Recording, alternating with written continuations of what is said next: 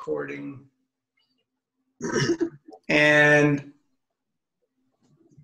okay, before we get into too much detail, does anybody have any questions or things that have cropped up that you'd like us to look at? The intention today was to continue what we did the other month, I guess it was, where we kind of wandered through the menus a little bit and looked at some of the functions, features, and fleshed them out a little bit, just so people could kind of see what they are, demonstrate them a little bit, maybe not an in-detail teaching, but at least then people can see what the functionality is and they can dig into it later. And then questions that come up and group suggestions and things that other people have learned that they can share with the group.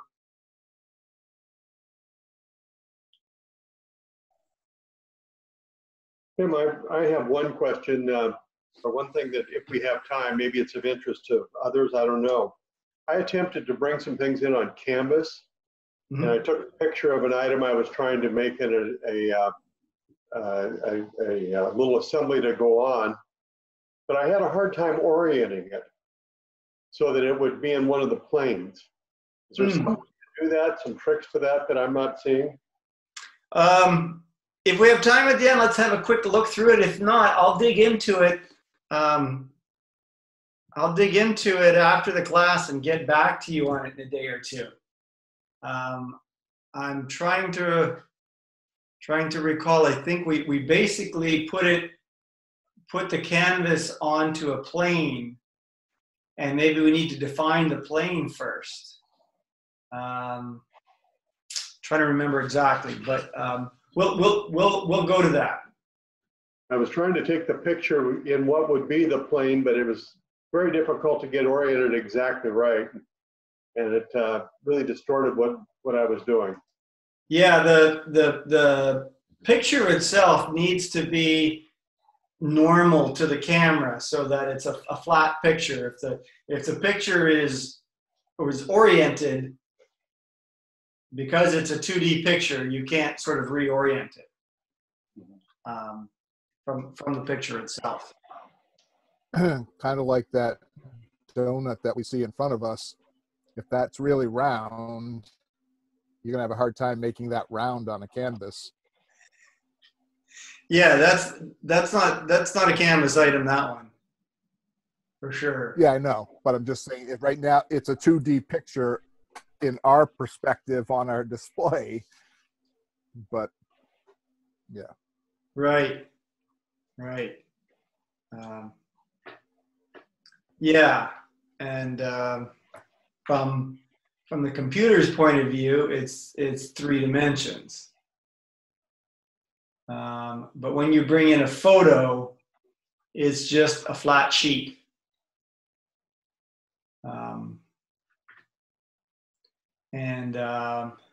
I don't want to fumble through it right now because I'm trying to remember the specifics of everything we did. Is in your I mean, it was in the video. I don't know if Dallas, if you went through his video. I did. But you did, okay, because I built a plaque based exactly on how he did his deal, and it worked just the way he did it. I was marginally successful, but I just really had a hard time with it. Yeah, I think the catch is to define the plane first, either make a surface or create a plane, and then edit in there. In fact, you know what? I'm actually feeling confident enough that I'm willing to give this a try. Are you guys all seeing my screen? Yes. Yes. Yep. Okay, let's go to a new window here, and let's see the origin. And let's create a plane that we want to put the canvas on. So let's say we want to put the canvas on something and it's not any of the origin planes. So we can create an offset plane, say, and we'll define this offset plane to be up here somewhere. And now we'll select a plane and we'll insert a canvas. Now, problem is, do I have a good canvas to insert? You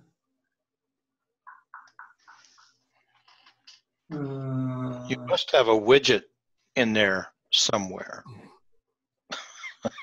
You would think so.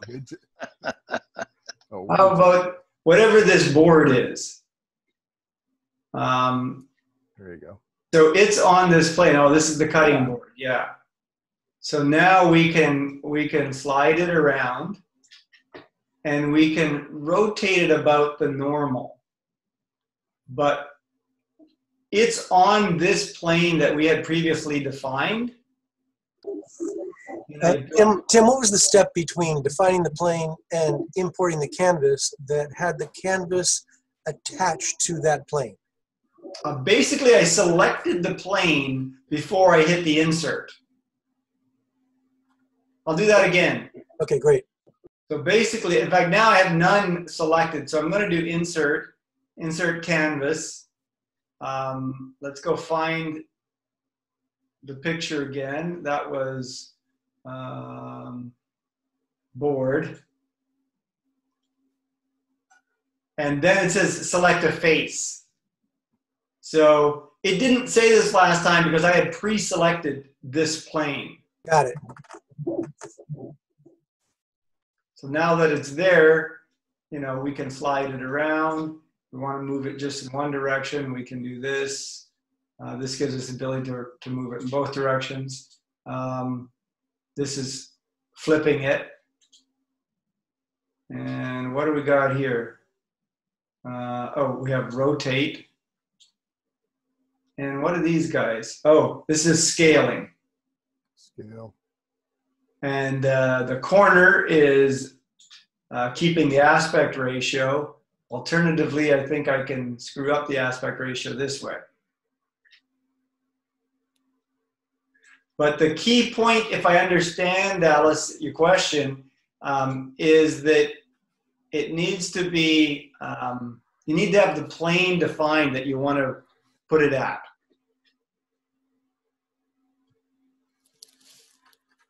Does that make sense? Yeah, it does. The cutting board, I think we took off of, didn't you take that off of Google Images or something that was a, right. It was just a top view that was a perfect top view. I'm trying to find a way that I can actually take the pictures in a real life situation and actually get it in that plane that's reasonably close. And I wasn't very successful. Maybe it's my photography more than the fusion issue. Yeah. So the key is the image really needs to be a top view. You know, it needs to be a face-on view. If you take an image that's like an isometric view and you drop it in there, you have a flat image, but it's isometric, and so you can't really get to a surface view of it.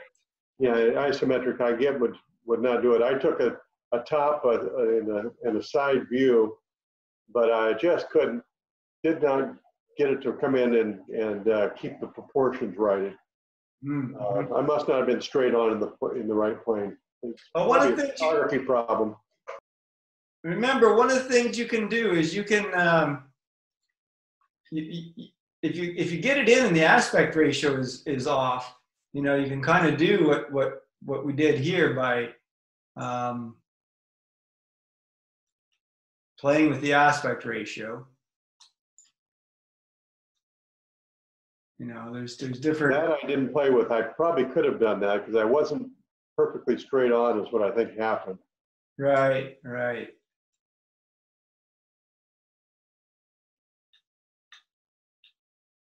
Yeah, it does some funny things here. Okay, that was interesting. Now, last time around, we pretty much got through the create menu, as I recall. Does anybody have any questions on elements on the create menu, either that weren't fleshed out well enough or that I didn't cover, or you just need a refresher on?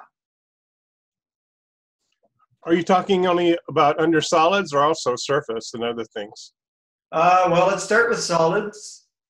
But yeah, I mean, the surface, a lot of them are somewhat similar. We didn't get into patch. This is where you define a boundary of a surface and then patch it into a surface. And that can be flat or it can be three-dimensional.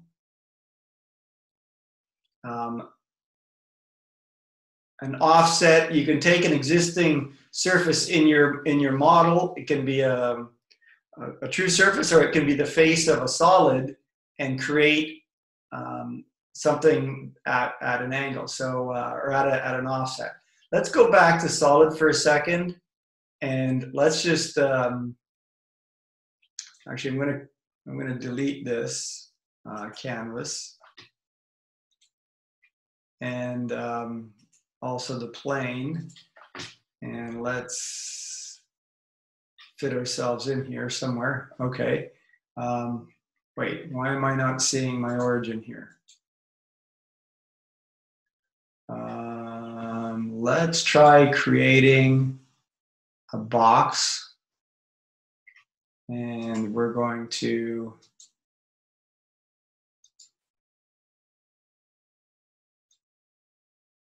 create a box like this for starters, and there, let's go to the default.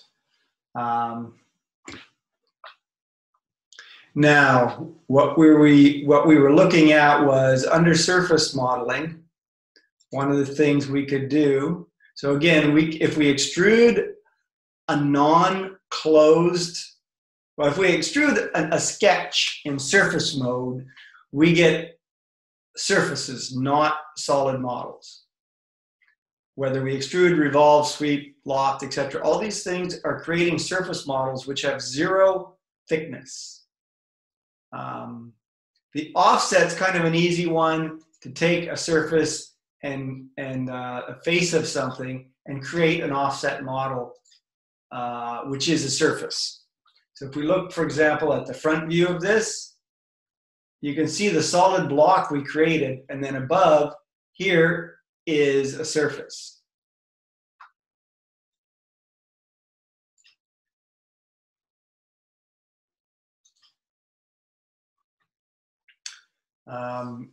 Has anybody been doing anything much with surfaces in general? Not yet.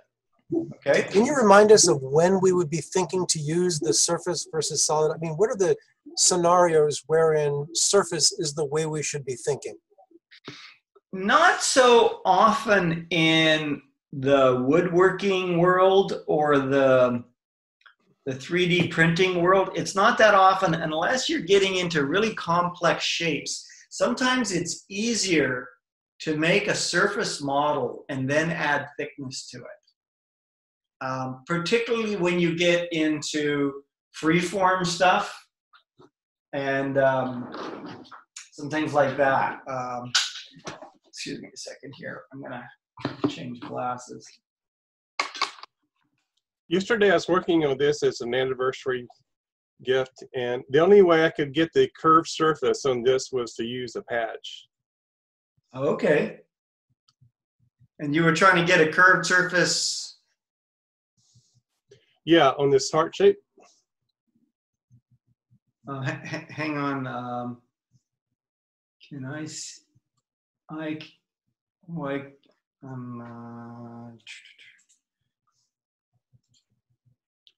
There we go. Okay, yeah, on the heart shape. Okay. And the only way I could figure out how to get this nice curve on the surface of the heart was to use a patch. And I watched a YouTube video about how to do that. So, and then you 3D printed it? Yeah. Oh, cool. Hey, Lem, do you have perpendicular sides to the base, and then only towards the crown do you do a dome type shape? Yeah, that dome came from the patch. Mm-hmm. And Tim, how would you have done that if you didn't use a patch approach? In a different package, I would use a freeform feature, and I think it's the same here. If we're in solid, you'll notice that there's a form menu here, and I haven't really dug into it too much, but it does allow you to do more sort of free-form shapes and push and pull on edges and round things and make them puffy, etc. And I think there's ways in here to do it, and I kind of wanted to get there.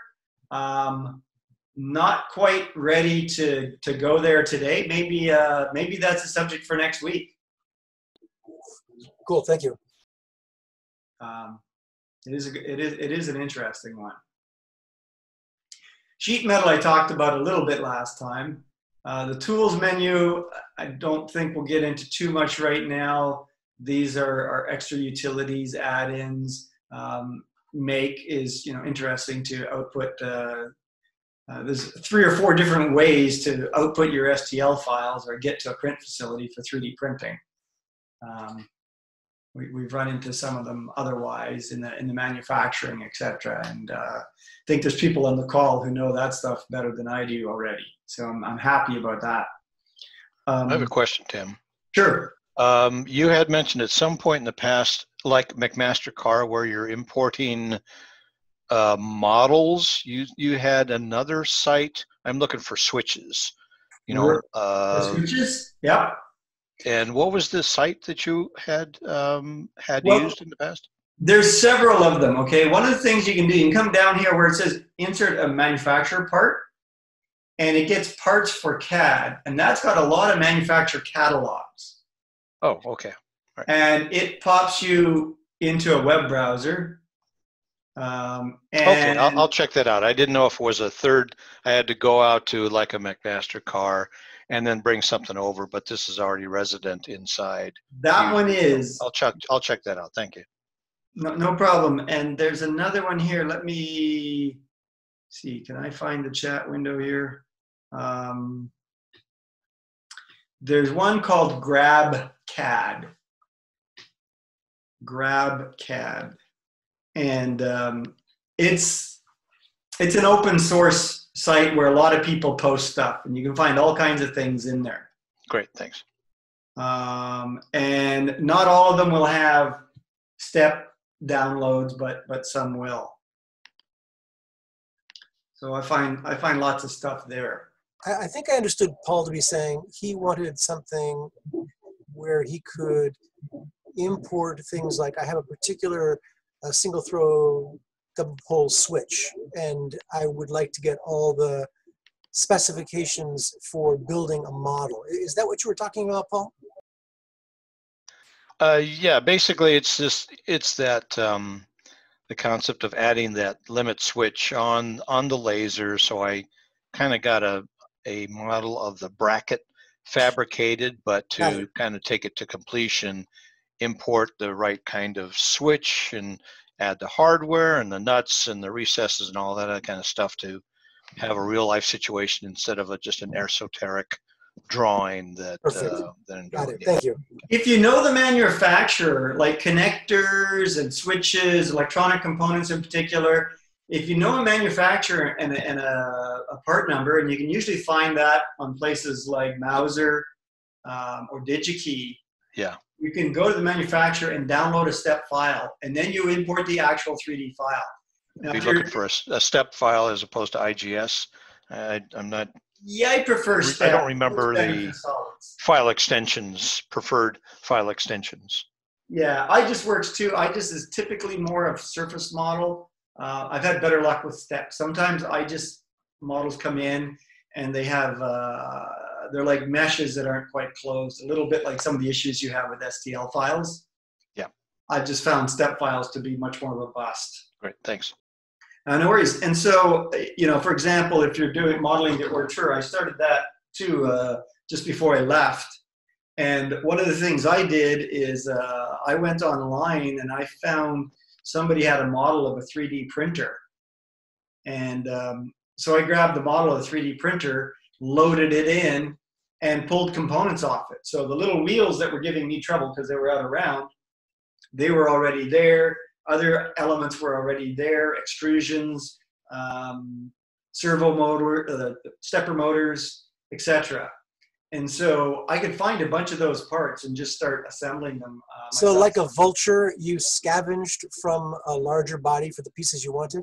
Exactly. So like a software developer who goes and finds all these little bits of algorithms on the web, open source, that everybody shares, I do a little bit the same. Much better version, thank you. But you're making me hungry. So yeah, there's that. So you'll download it, and then once you've got it downloaded, you can come over to the file menu and just upload, and go find the file that you saved on your computer and upload it into Autodesk Fusion and save it to a project panel, project folder. Right? Got it. Now, I don't think we got too far in the tools last time, but we did play around a little bit with press pull. Press pull is kind of a weird one because if you, for example, if you press pull on an edge, it gives you a fillet, which kind of makes sense. Funny enough, if I say okay, it'll actually save it as a fillet, not as a press pull. If you press pull on a face, you can extend. And where press pull comes in really handy is when you import geometry like a step file. So you have what we call direct modeling rather than a parametric model because you just imported this chunk of geometry. Then you can go in and modify it easily using press pull and some similar features. And this is actually a fairly powerful element within Fusion 360 that I quite like. Now you notice here that the press pull post-dated creating the offset surface. So again, your timeline's important, your parent-child relationships. This offset surface was created from the original before I did the press pull. And I think if I come back here and I edit this original block, for example, now it'll update because the original block predated the offset surface. The offset surface extended along with it, but it didn't go this way. Does that make sense? Parent-child. Parent-child relationships, yes. Okay, in the modified menu, the more common ones, fillet, chamfer. I think most of us are familiar with chamfers. It's fairly easy to grab a chamfer edge here. You can do equal distance, two distances, or a distance at an angle. Let's say we do two distances. We take a chamfer down a millimeter that way and in a couple millimeters that way. And there's our chamfer.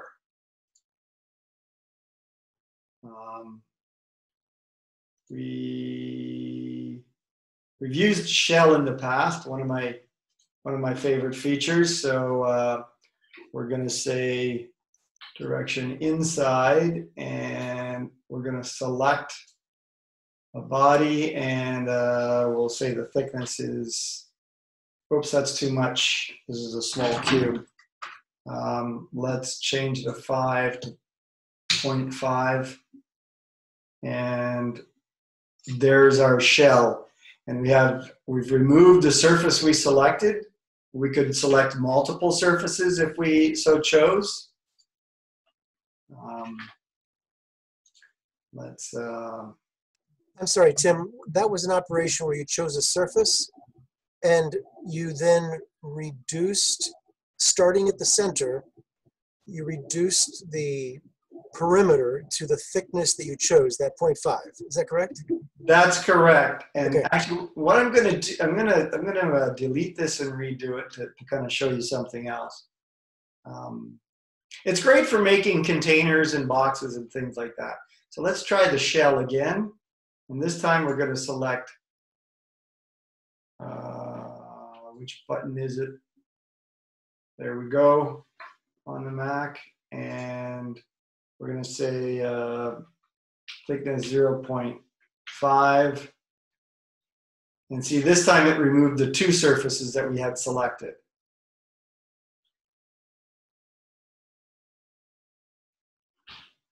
And notice that, you know, it dealt with all the features. It dealt with the radius in here from the fillet. It dealt with the chamfer, the whole works. Tim, if you had been using Lem's heart and the surface you chose for the shell was the bottom, and then you said a 0.5 millimeter, would it keep the contour of his rounded top at 0.5 millimeter all around, do you think? Yeah, it would keep the contour. When it comes inside, you know, if a surface like this is greater than the thickness, then the inside one is reduced by that. So if this is a 1 millimeter, which I believe it is, fillet, the radius inside is 0.5 millimeter. 0.5 millimeter plus 0.5 millimeter is 1 millimeter, right? However, one of the things you'll notice is it went a little wonky here in the corner. Because if we look at the outside,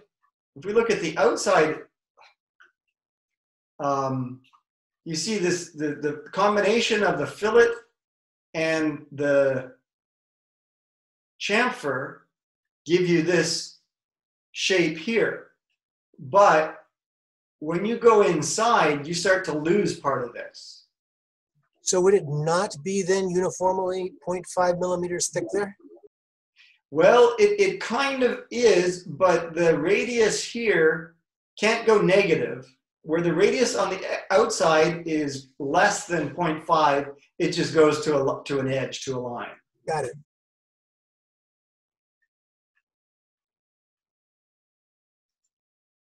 Okay, so that's shell. That's a fun one. Draft. So draft applies an angle. When you work with castings or moldings or things like that, usually in your mold, you use what's called the draft angle so that the part is smaller as it's deeper in the mold so that it can actually come out of the mold without scraping or getting stuck entirely in the mold. So these are exceedingly tiny angles though, right? Typically, yeah, you'll use in plastics and castings, you'll use a couple of degrees, maybe 5 degrees. In a tight area where you need a long pull, you might go to a 0.5 degree or even a 1/4 degree, but then you need polish on your mold, and you know it gets more complicated in mass production to use it. But the simple answer is yes, small angles. Sorry, sometimes I get a little distracted.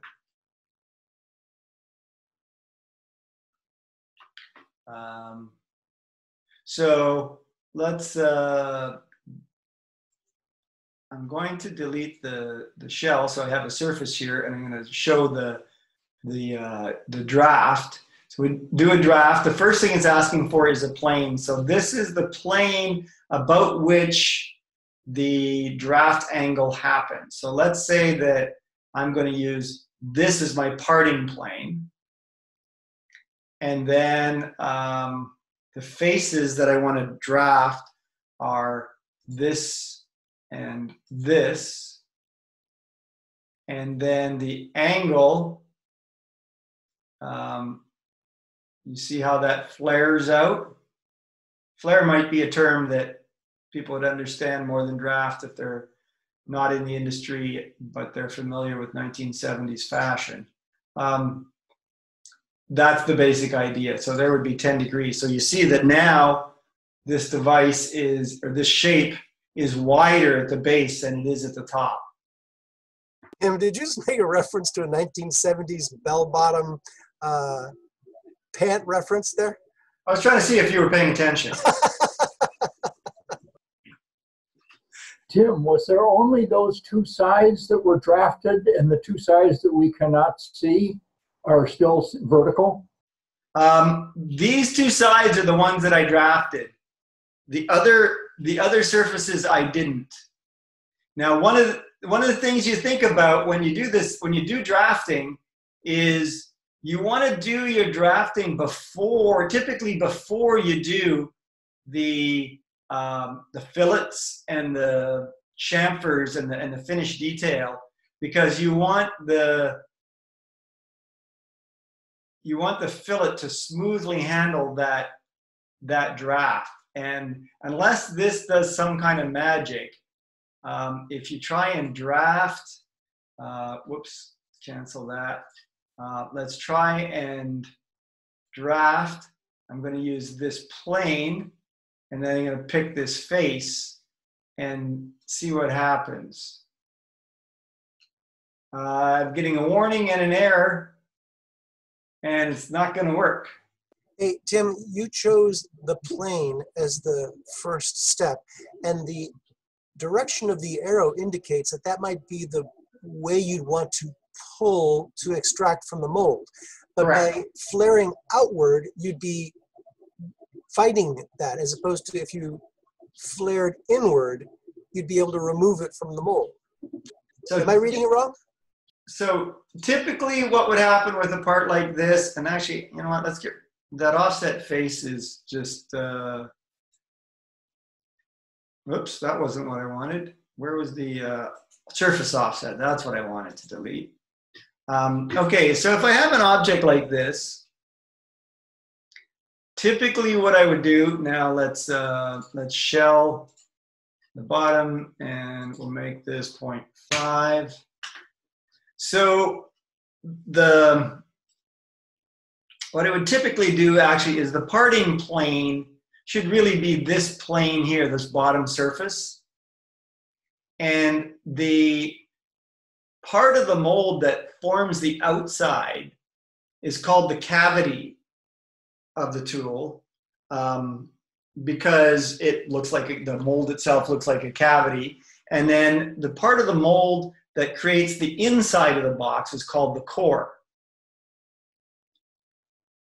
And when you mold this, typically as the part comes apart, it sticks to the core and comes off the cavity.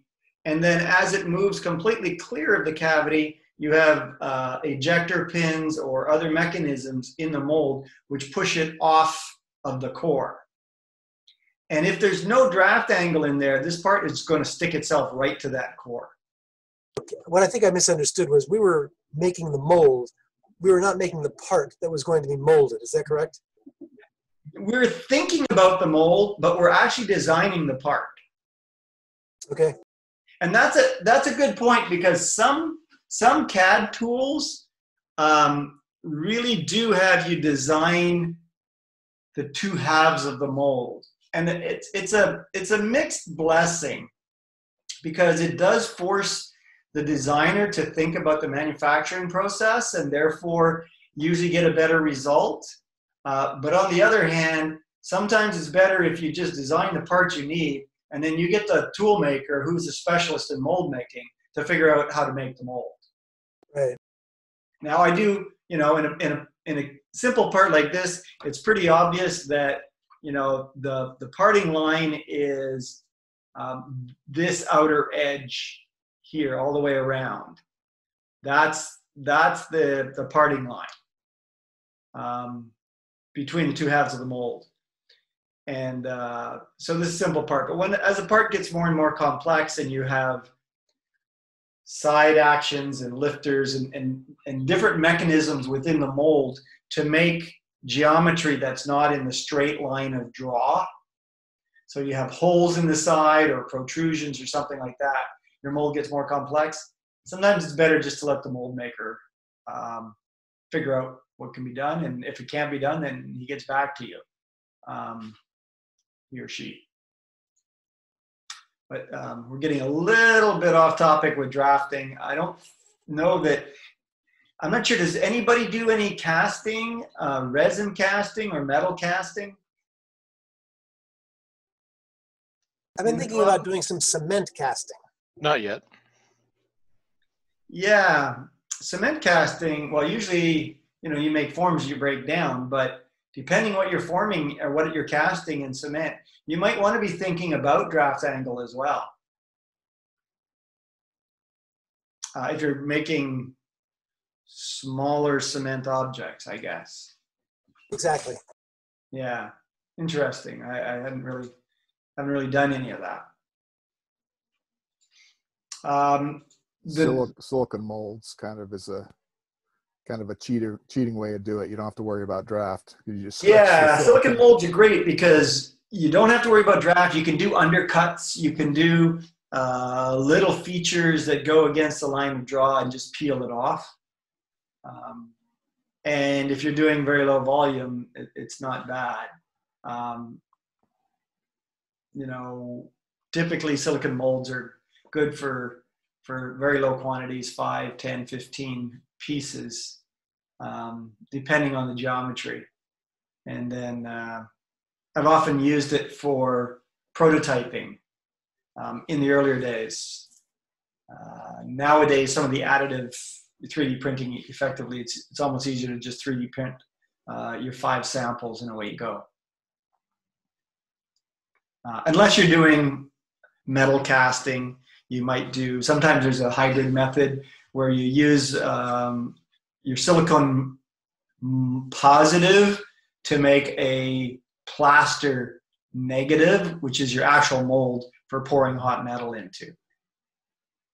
So there's quite a variety of different techniques for low to mid volume production and prototyping. Some of them are kind of fun. Scale is a real simple one. It does exactly what you think it would. We'll scale this device about, actually let's pick let's say this point here, and we can scale this part up or down. And of course we can, you know, make a nice exact number if we want to. But Tim, I think you just showed us that much as in 2D images, if you choose a corner, it preserves aspect ratio. Right. So it says scale type uniform and non-uniform. Let's play around with it. Yeah, see, if you go to non-uniform, now you can scale each of the 3 dimensions independently. But what if you grab the corner again? Basically, if you want to preserve the aspect ratio, go to uniform. And the point is just, this is the point that's not going to move. All other points move except this point. So wherever this point is in 3D space, it's not moving. It's kind of like the anchor. It's the anchor point. Can that be scaled on a parametric where that point in space is dependent upon something else? Yes. Okay. Yeah, we can. So scale's not something used that often. Once in a while. I mean, again, if you were doing production plastic molding, you might include a shrinkage factor. So you scale it up by, you know, 1.03 or something if you have a 3% shrinkage on your material. And scale it up and then go make your mold from this. So you might take the positive and use Boolean functionality to create your actual mold.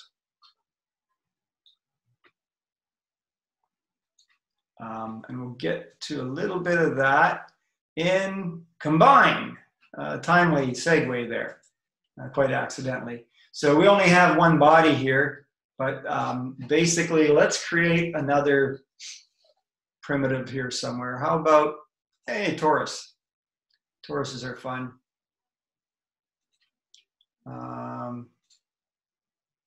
Let's make a nice big, not too big. And let's go with that and say, okay. Now we kind of did that on the fly, and it actually did the Boolean operation. It wasn't quite what I meant to do, but it Did we see you choose subtractive? Yeah, I think I grabbed the default. I did something I didn't intend to do. I started doing the Boolean feature, and then I created the body without exiting. And what I really meant to do was first create the torus, and let's this, okay. It's still doing that. I'm still in the Boolean feature. The last drop down was cut on that form that showed up after you created the torus. Okay, let's try this again. Create torus. Oh, you know why? Because I don't have a part, and I'm in bodies. I need to do. Yeah. I'm not following proper workflow. Dallas, you need to beat me up for that. I know you're good at paying attention to workflows. So let's create this torus and operation, new body. That was the difference. Okay. Now here we have this torus. We can modify it. Let's move it down this way, and then let's move it in this way a little bit, just so it gets kind of complex. Okay. Okay, so now I have two different bodies. These could be two different components. And the combined functionality is simply Boolean operations. So we can join these two and they become one body. With the target body and the tool body, they're joined. We say, okay, now it's one body. I'm going to undo that for a second. I'm going to combine, and this time the target body is going to be this object. The tool body is going to be this object. Now let's see what happens when we do a cut. So now we can choose to keep the original object or not, the tool. So the torus is the tool. So you can create a body or a component which is being created for the purposes of a Boolean operation. So if we complete this and look at it, you see we have the whole that was the result of the torus. Okay. If we had said keep the tool, now we have two bodies, but this one body has the cutouts. So if you notice, if I move this object, away, it still has the cutout that was created by the tool, which was the torus.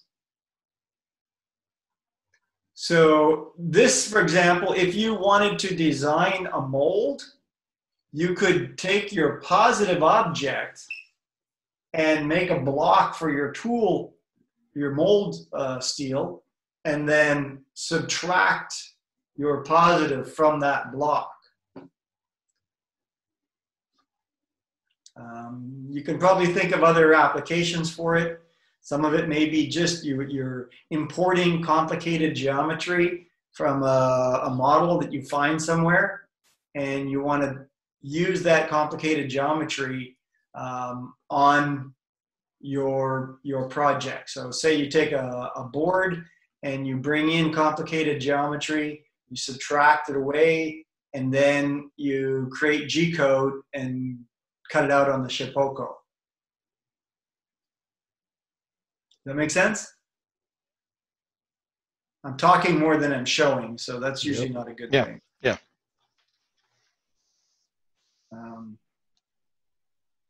I have a question. So could you do that then? Let's say you found a switch on the master, or an electronic switch or something, and you wanted to mount that in something.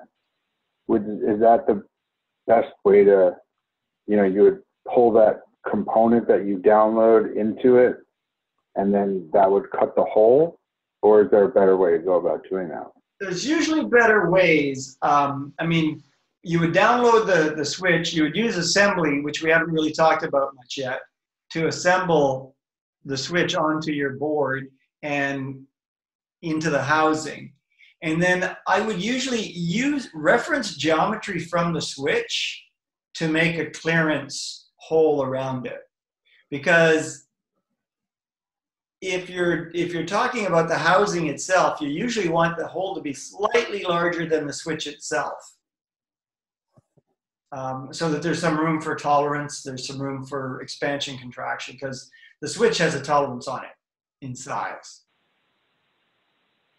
Got it. So there's no way to do the combine with clearance, adding in a clearance in that manner, huh? Yeah, there is. There's ways. There's ways to do it, but it would typically wouldn't be using the combine feature to do it. I would be referencing the switch. You could do this. Here's what you could do actually. So let's say you've created the hole. Say this hole was your switch rather than torus. And now let's try something funky. Let's come in here. Grab this. That's going the wrong way. I think with the torus, it didn't quite know how to handle that. If it would have been a cylinder, let's try this. Let's create cylinder. And where are we going to create this cylinder? On this surface. And let's go from the top view. And the cylinder is going to be here. New body. And let's take it all the way up through there just for demo. And we'll do a cut in this case. So in essence, when you go to create one of these primitives, it looks to me like we quickly get the ability to do the Boolean built into creating the primitive. So it's just like a shortcut. Now, having done that, when I come in here, if I press pull this, can I go out? Yeah, so this is where now I could go out and say, hey, I want a 0.1 millimeter clearance around the cylinder. I've done that, and now I have that clearance. Does that make sense? Great, thank you. Let me just edit feature and objects to cut. Doesn't give me in this case, it doesn't give me the ability to keep the tool. If I created it as a separate body or separate component and then did the combine, I could keep the tool, and then you could see that we had the 0.1 millimeter clearance. But so that's one way to do that. You could also do a mortise for if you draw a tenon on something, you could put them together and then just say subtract it out for the mortise. Correct. Yeah. Okay. So this hole that was created by the torus, because it was created by a torus, it's not really a hole. It's a hole. It's a hole, but the geometry is very confusing. Okay. This is straightforward geometry because it's a torus. I'm thinking that 360 isn't quite robust enough to figure out what to do with it. Or I went the wrong way. There's another possibility. I just simply went the wrong way, and it is actually fine with it. Okay. I thought it was going up or down. I didn't see that it was actually doing what we wanted it to do. It actually is. So now if we were to, where's our move?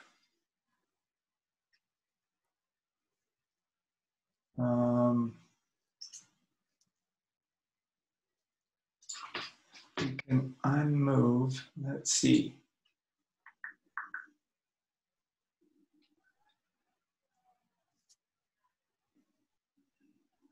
Somewhere there should be a reset. To move copy and back into place, we would see that we have the clearance, but I momentarily forget how to do that. Can you delete them from the timeline? Might be able to do that. Let's try it. Yep, that worked. So now you see we have that 0.5 millimeter clearance around the torus, just on the surface that we edited. We didn't do that to this surface down here, so it's flush on there. But we should be able to do this after the fact if we can find the appropriate face, which is this one. Let's go this way because we want a clearance, not an interference. And we'll go 0.4. And now we have the same thing. We have a clearance here.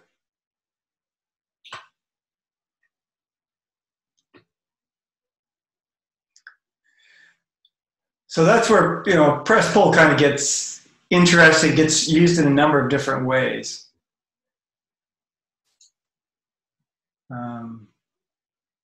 Offset face kind of does a little bit the same.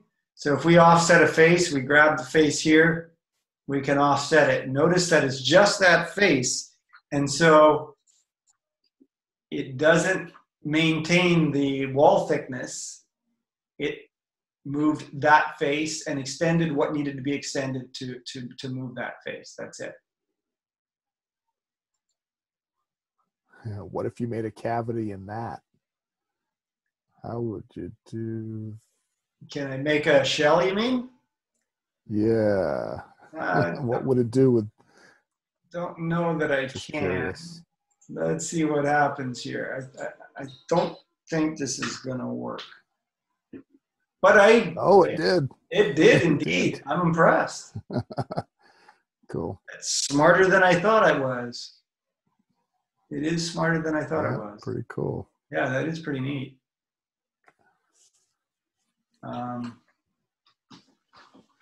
Some of these kinds of things, you're never quite sure what the logic's going to be until you try them. Yep. So offset face we did. Replace face is kind of interesting, and this is sometimes where you might use a surface.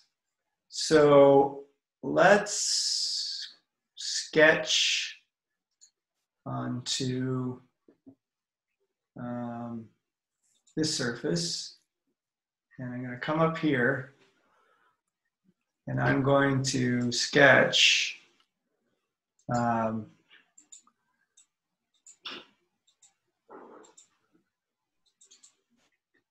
and say okay to that. Now I'm going to go to surface, and I'm going to extrude the surface like this. Now with the torus, I'm not sure this is going to work. I'm doing something that's a little weird to define, but let's try it. Modify, whoops, let's go back to solid.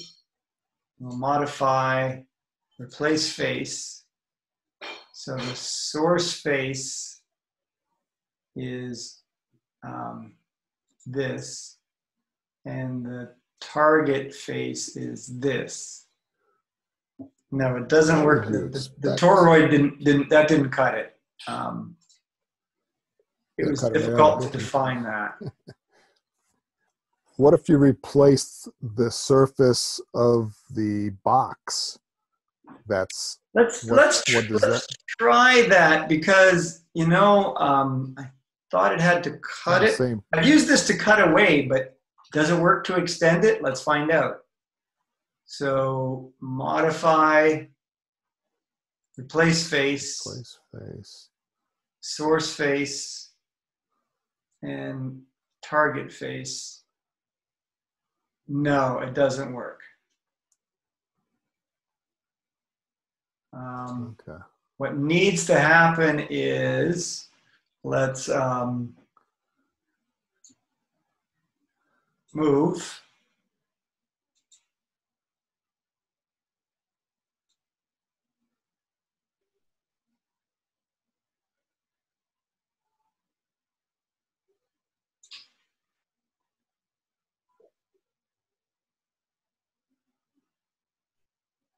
Okay. Why will it not? Move type, free move. Yep. Looks like your buttons are covered up or something. There we go. That's all it was. Yeah. The buttons are covered up. And the colors here make things a little bit confusing. Now, I'm not sure this is going to work either because of the shell. We might have to undo the shell to demonstrate this feature. But one of the things I'm going to do before I go much further, I'm going to change the appearance of that surface, and let's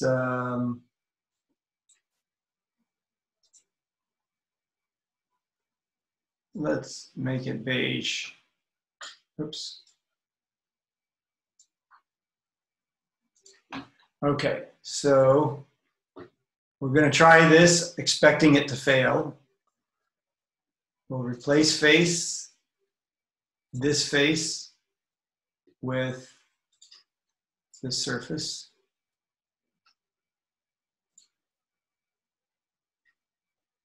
And what happened? It's already done something. That's weird. It's not entirely clear to me what it did there. I'm going to do a simpler approach so that we actually demonstrate the feature. So the simplest thing I'm going to do is I'm going to create a box.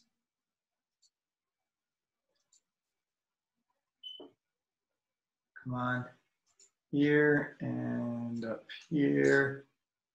And then I'm going to sketch on this surface.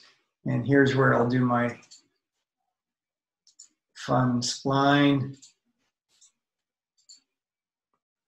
Now, the spline happens to be kind of orthogonal with the box, but it wouldn't have to be. And then in surface, we'll extrude this profile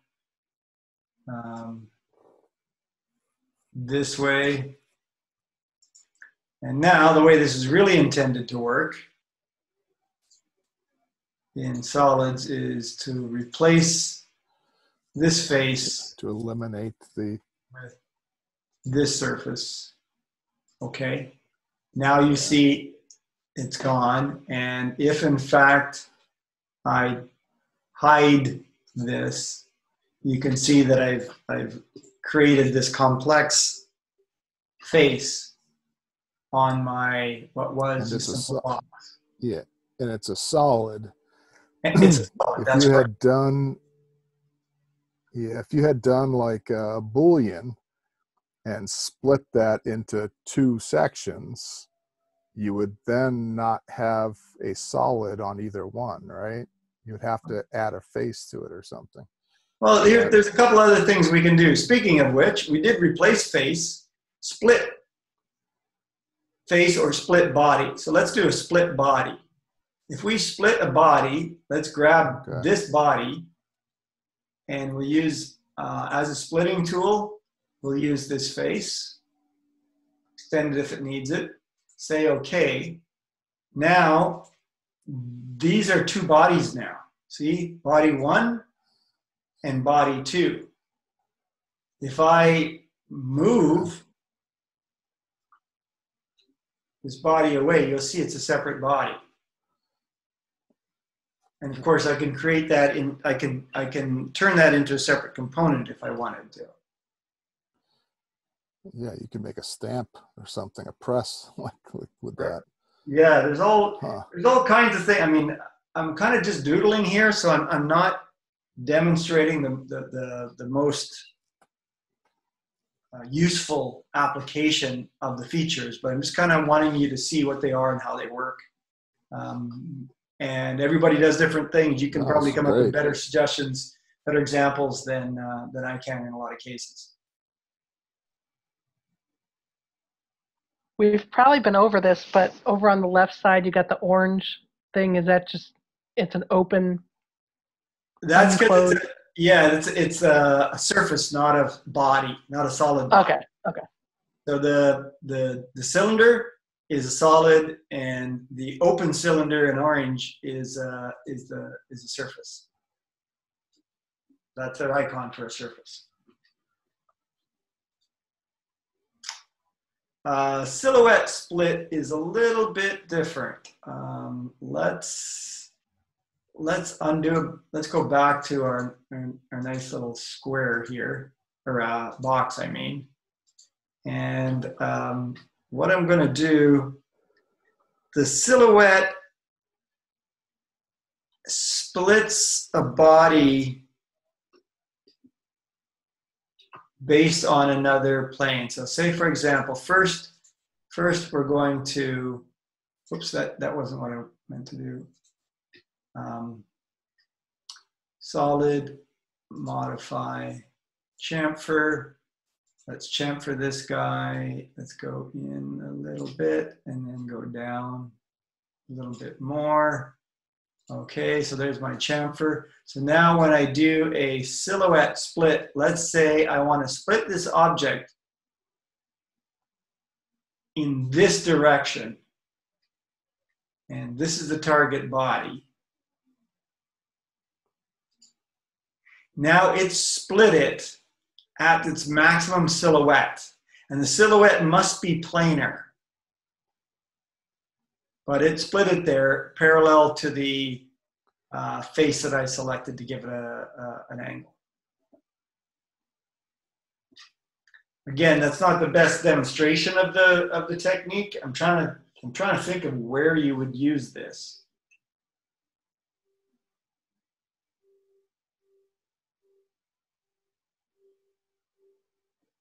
Basically, one place to use this would be if you had a fairly complex shape and you wanted a parting line for molding, or for like, excuse me, for dividing between one part and another part of, say, a container or a box that you're molding. You could split it this way so that it gets drawn this way. Now you can take these parts.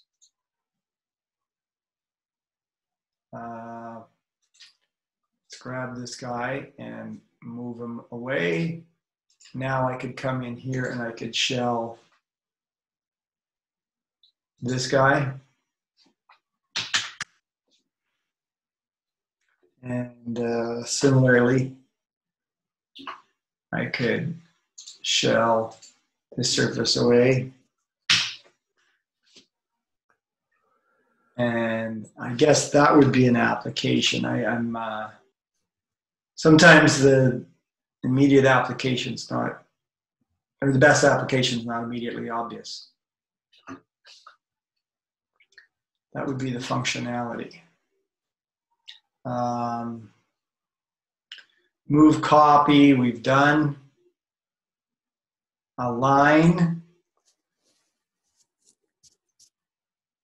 You can align something on one let's see here. I haven't actually played with this one yet.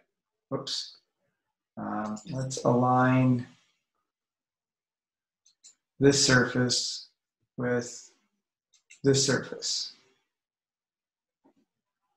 And that pretty much is what it did. So now those two surfaces are in alignment with each other. So it's an orientation moving tool.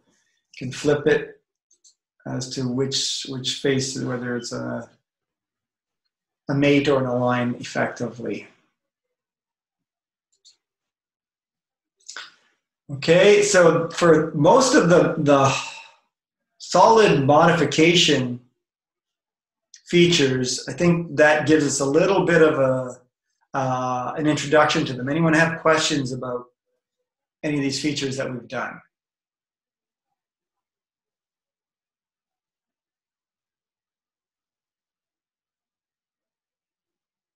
What I'd like to do is spend a little bit of time on materials, appearance, and rendering. I think we're getting to the point where we can take advantage of some of these. And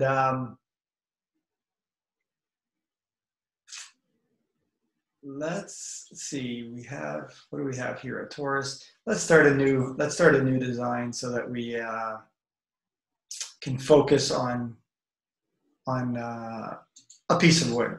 So I'm going to do a real simple piece of wood. It's a rectangle.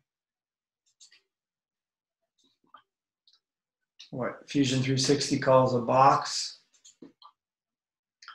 Okay, now by default, the default material that I've set up, and I can go in here and change default materials, but the Fusion 360 default material is steel.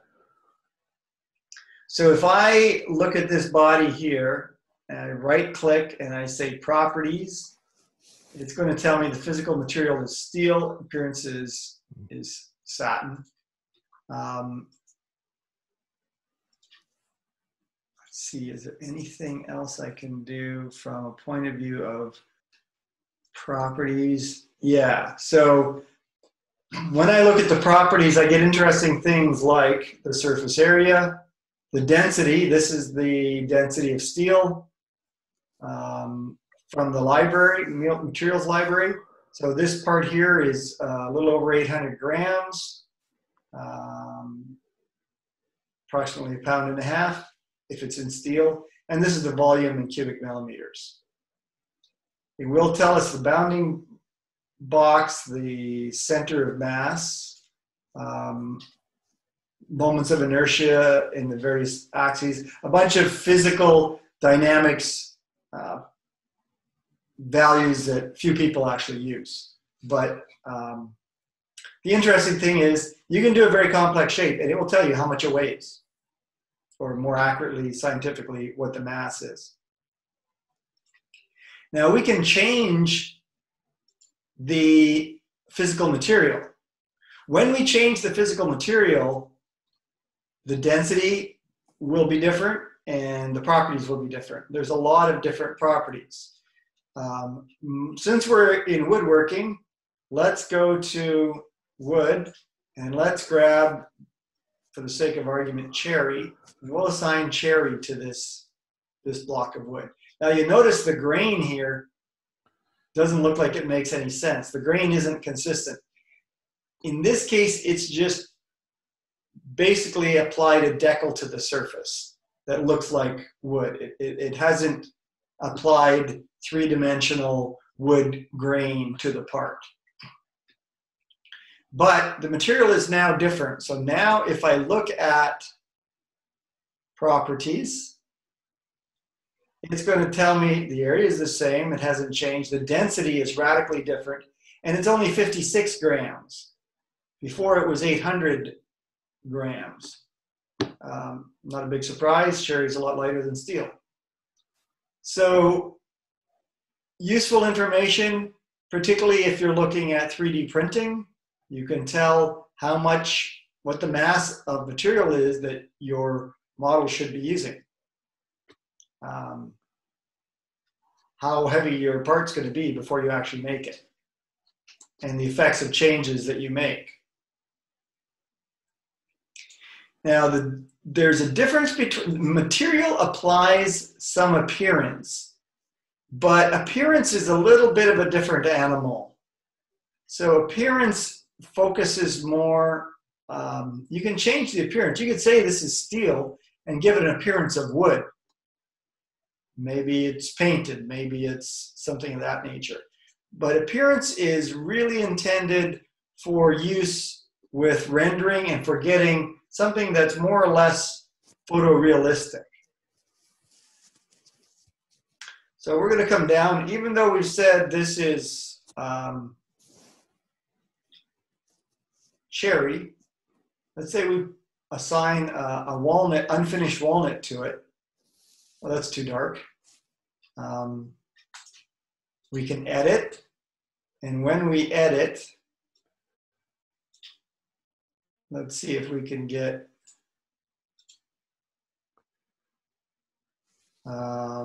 better color out of it.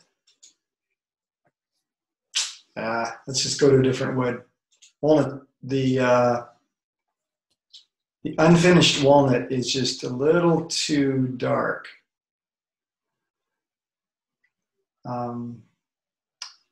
There are 3D woods, and here you'll see that the grain carries.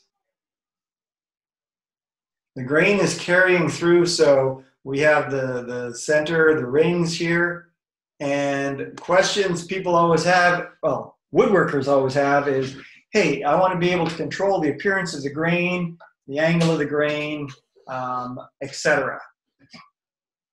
And there are a number of ways to do this. So within this appearance, we can edit this 3D appearance. Let's actually just move this, let's pan over so that when we, hang on, when we edit, that we can still see it. So there's a couple of things that come up with the 3D woods. You can change the late wood exponent, so effectively the contrast between late wood and early wood in the rings. I'm not even talking about the color here. Obviously we can change the color, but I'm going to go with their idea of cherry rather than my own. You can change the appearance of roughness of the early wood. It's hard to see what's going on there. The late wood roughness you can also change. You see pores there. You can turn pores on and off. Is it smooth, or are you going to have pores in the wood? The ring thickness is adjustable. And the ring bump, which kind of affects how the light bounces off it. There's also something called rays, where you kind of see streaks in the wood. You see the rays emanating radially from the center of the wood there. When you turn rays off, that kind of goes away.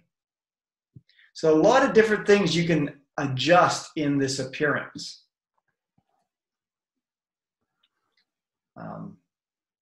I'm sure there's people on the call who know wood much better than I do. I don't really know that much about wood, so early wood and late wood is something that I've learned from playing with this. So I'm not sure if that's typical use in the industry or not for what you call the various elements of the grain in the rings. Any questions about this so far? Yeah, I'd just be curious if you could change the direction of the end grain. Okay, let's do that. As opposed to changing. Go ahead. Okay, so it's a little trickier to find. So it's actually in the render module. If we go to the render workspace here, render is a tool that gives us the ability to create photorealistic images. And it's a little more complicated. We're not going to go into full detail today, but you set up a room or a scene, and there can be objects that your piece sits on. You have, as you can see behind the object, there's shadows. You know, the picture that's popping up here is an actual rendering of an object. That's a very good one. It really looks photorealistic.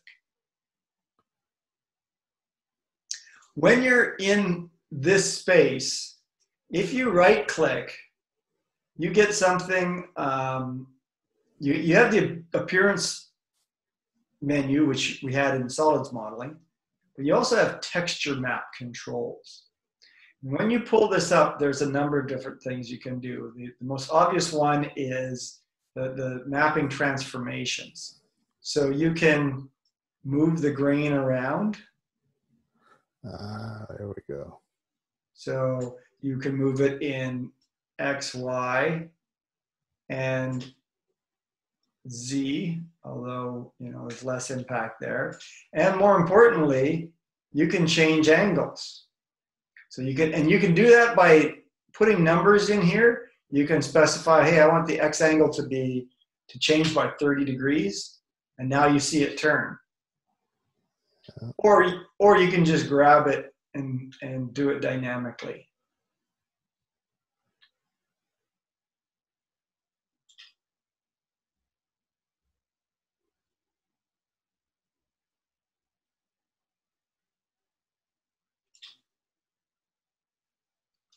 So if you really like, you know, quarter sawn oak in an old piece of furniture, you can get your quarter sawn oak, partly by moving move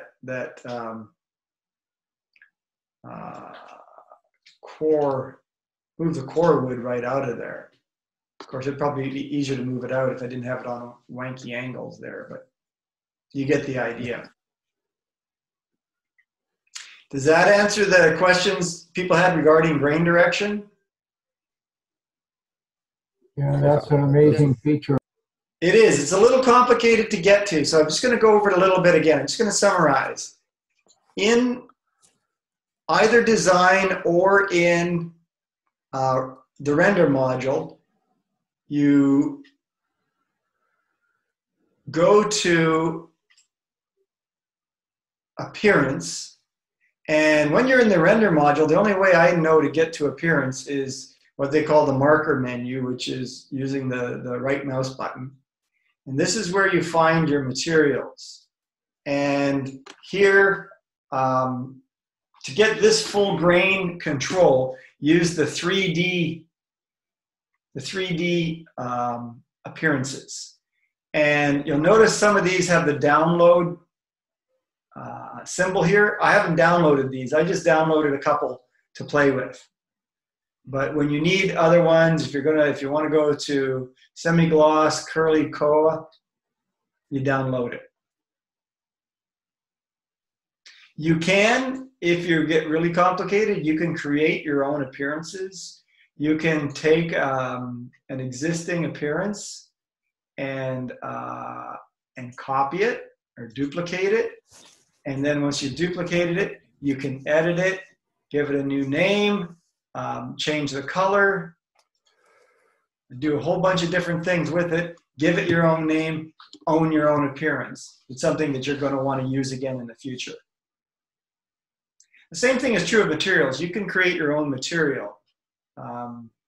If you have materials of properties that aren't in Fusion 360, now part of some of the things that come with materials include thermal properties and structural properties, because Fusion 360 will do engineering analyses. It'll do what's called finite elements and do heat transfer, vibration analysis, modal analysis, structure, strength, torsion, all those kinds of things you can mimic. And in fact, there is a function in Fusion 360 called generative design, where it's a much more complicated subject. I haven't really gotten very far with it, but you define constraints of your design, and effectively you tell it, I wanted to just show the picture and I blew it. Let's go back to render.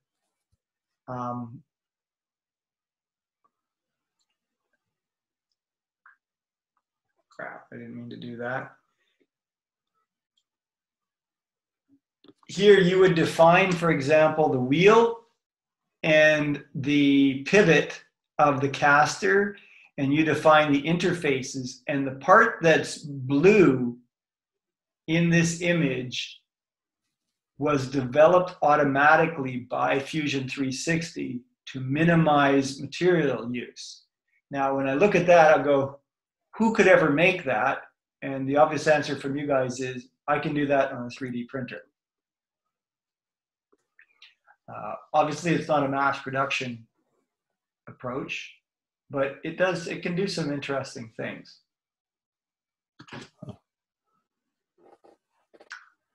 And I think on render, that's about as far as I want to get. You can do in-canvas render. It's not very fast, but it does a more photorealistic image. And then render creates an image file. And because Fusion 360 is cloud-based, and remember our files are saved, our projects are actually on the cloud, on Autodesk's server, it does a bunch of the calculation to do these kinds of renderings on its own cloud servers, rather than making your local computer do the work.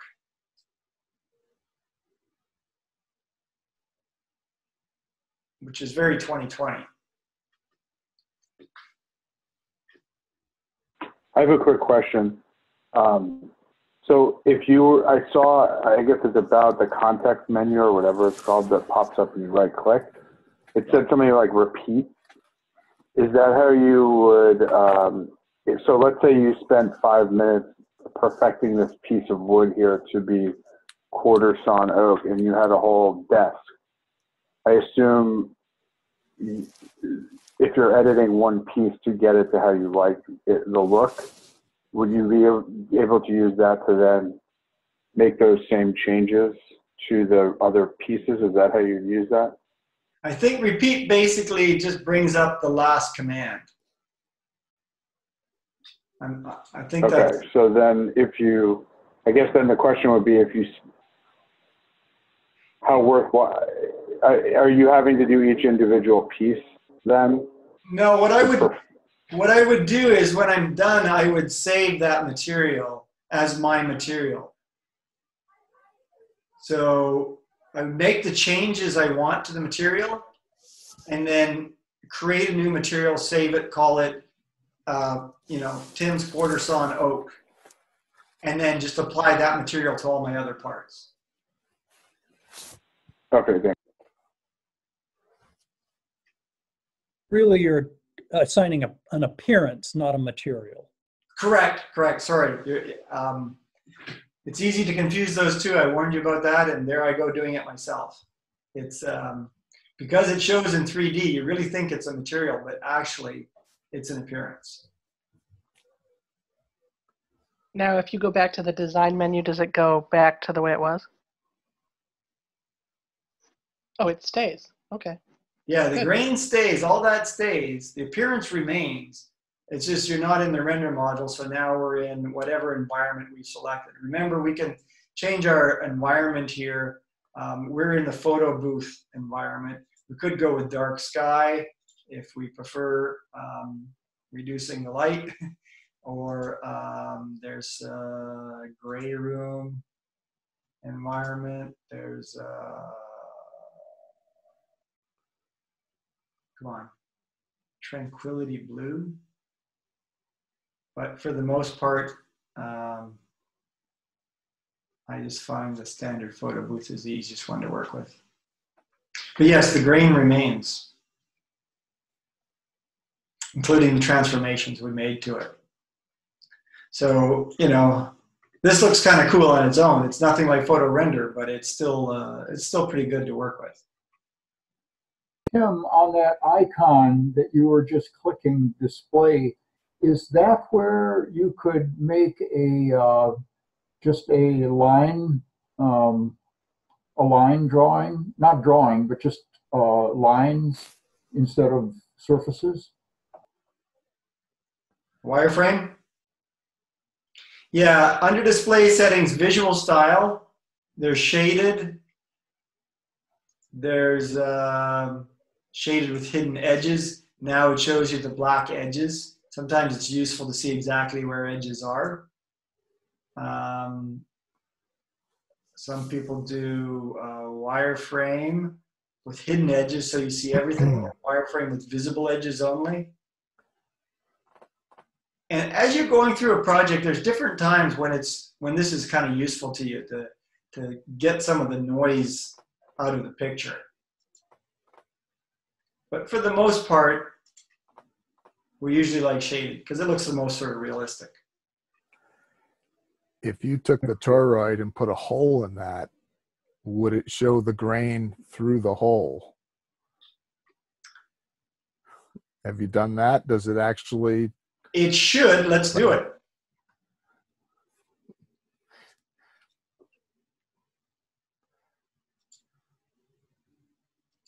Because I'm seeing a bunch of woodworkers wanting to basically make their design wood so it looks like stuff that they've been working with. Exactly, right? Whoops. It looks pretty cool. I did that again. I keep doing that. So I want to create a new body. I want to create a torus here. And let's go like this, and like this. Let's make this was 75. Let's make the torus diameter 20 works. But instead of cut, I'm going to say new body. And then, oh no, I don't want to do that big. Let's take it back to 20 is good. Okay, but what I want to do is modify move, and let's move this baby up like this. Okay, now let's, where's my combine? Combine, target body, tool body. Tool. Let's not keep the tool.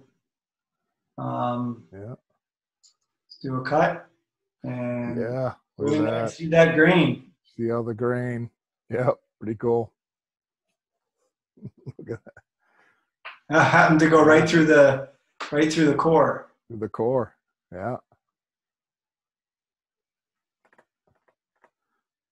That just looks cool. Yeah, it's like I say, I'm impressed with Fusion 360. For as low cost a tool as it is, for something coming out of Autodesk, it's really quite good.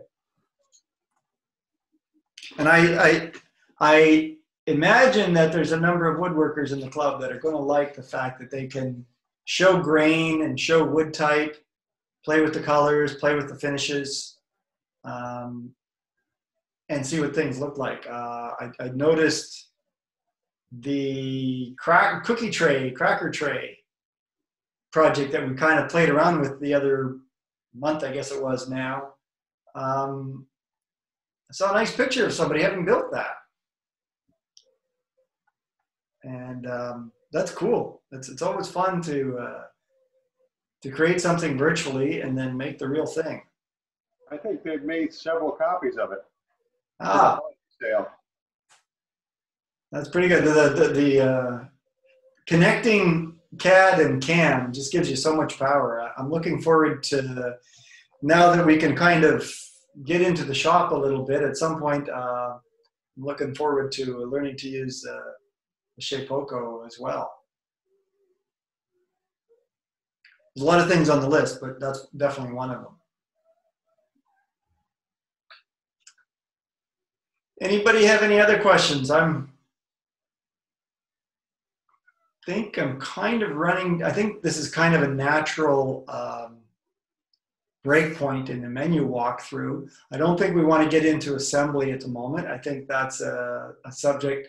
We do want to get into assembly, but not today. That's a subject for another time. But any questions, other things, either from tonight or just in general? Tim, I have a general question. Let's say I wanted to make a coffee mug stand.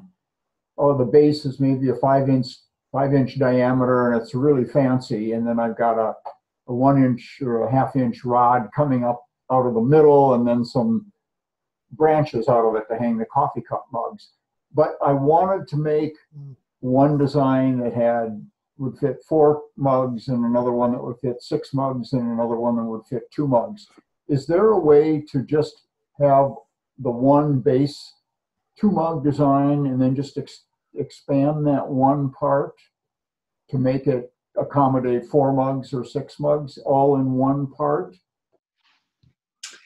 Yes, there is. I mean, you could make, if the base is, say, a block of wood and the hooks and the pedestal are a different material, then you could use different components to make each one.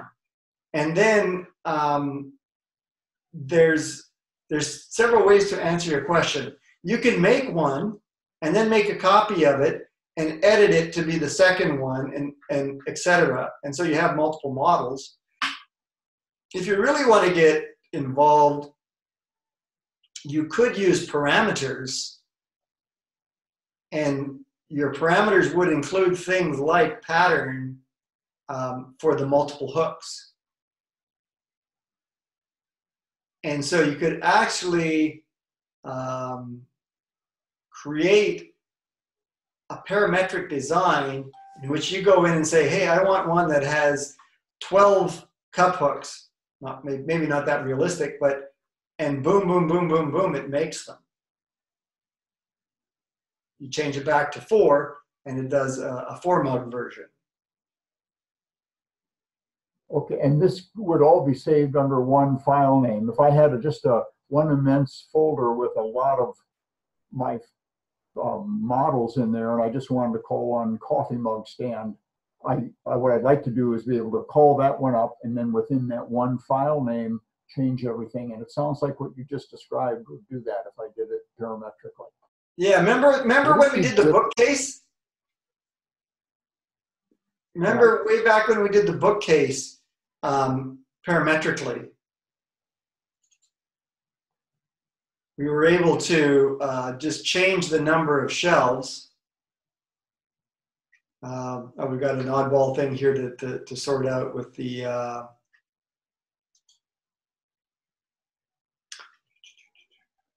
change parameters. And one of our parameters was number of shelves. Number of shelves 10. Let's change that to 4.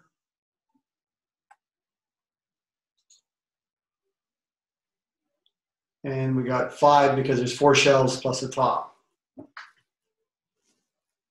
So you could kind of do something similar to that. Okay, thanks. Yeah. Anything else from anybody? Has anyone else set up Fusion 360 to work with the Shape Oko or the Nomad? I did, in case you want to see what I did in that area. Sure. Sure, let's, I'm going to stop sharing here so we can see. You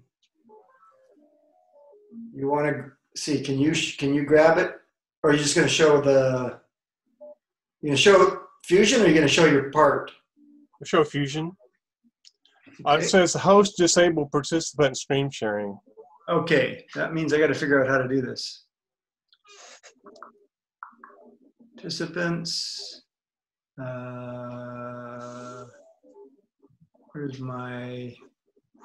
Where's my tools here? Okay, so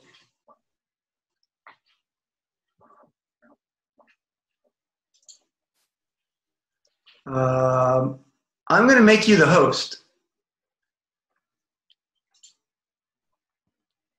Okay.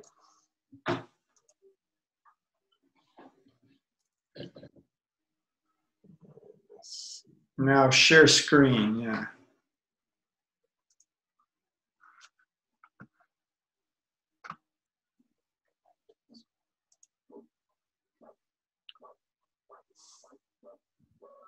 Do you see where you have the option to share screen? Yeah. Oh, there you go. Are you seeing it? Yep. Yep. Okay. So over here in the main setup, I had. Let me get rid of these things. I had set up the.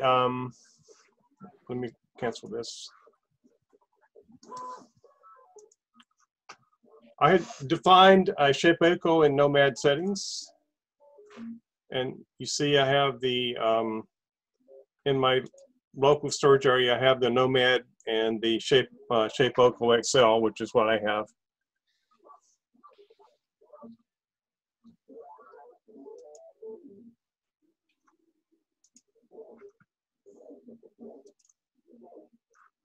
And this is how I set it up. I basically just went through and filled out this these forms here, giving the dimensions of the machine, so the capabilities, the size of workpiece that it can handle, and so forth.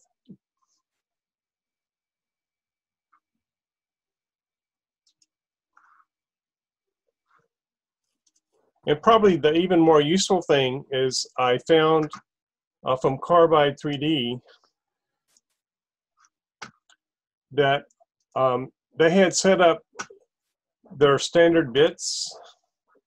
So if you see here, and if you're familiar with the Shape Echo Carbide 3D bits, these are all the numbers that they're standard numbers.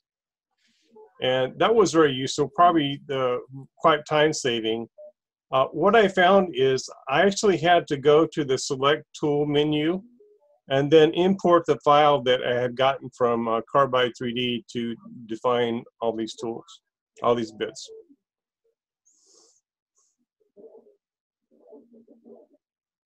So any questions? You're much more advanced than I am, Lem. So what does that get you? Does that allow you to export tool paths for each of those machines? Yeah, it makes it easier to do tool paths. And like if you've got the Shape Echo bit setters, you can set up multiple bits in one file, one G-code file. So you don't have to have multiple G-code files for each bit, for instance. And you have that on the Nomad also, where you can have multiple tools in a single file, and it'll automatically change over to the right point. If you have a VFD, a variable frequency drive, a spindle, you can set your RPMs and so forth in there as well. So it makes it easier to handle feeds and speeds and set up your bits on a job. Cool. Anybody else? Any more show and tell? Just something. Can you share a link to the tool library? The bit library, sure. I could. If you look around, you can find it. It's made by Winston Moy at Carbide 3D. But I could also put it into a Google Drive file and share it, and I'll do that as well as the 2 machine files as well. You can put it on the forum if you wanted, Lem.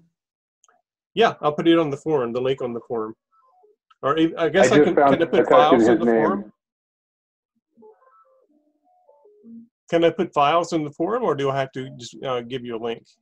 Maybe a link is best, yeah. Okay, I'll put it into a Google Drive folder and share that. You can sometimes cheat and change the extension to JPEG or something, and Lance, did you have something? I was just saying I found it once I typed his name in.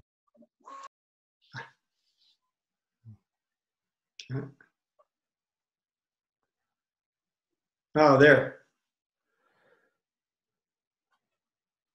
Cool, in the chat window. Pretty sure that. Yeah. The chat window is the link. Cool.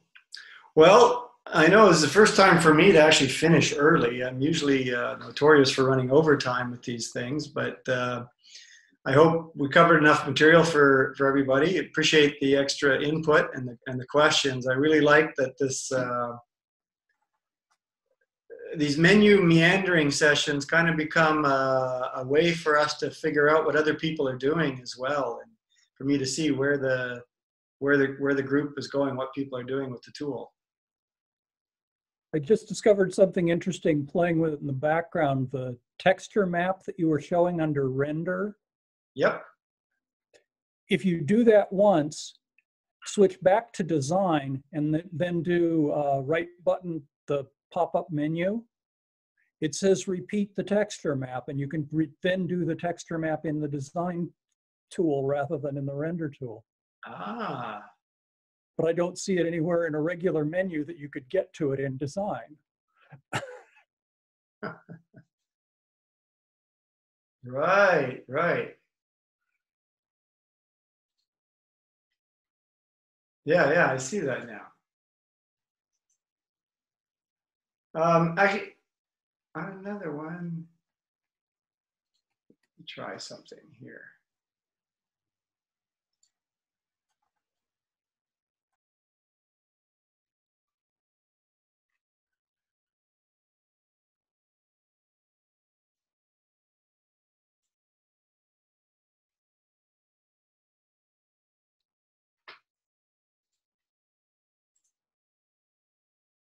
Texture map controls.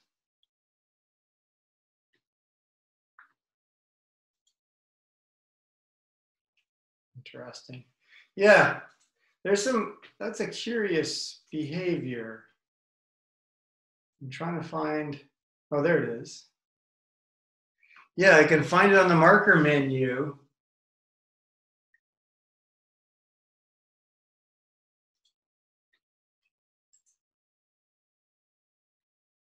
I don't remember seeing it anywhere else.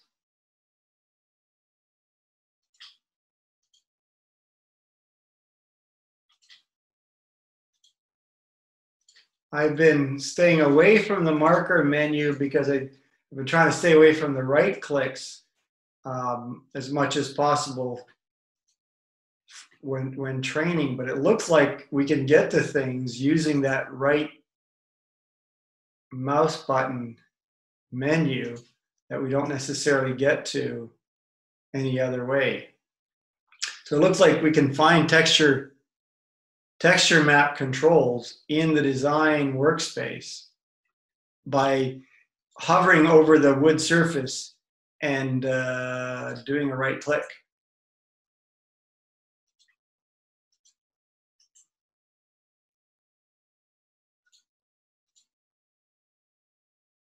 It's a bit confusing.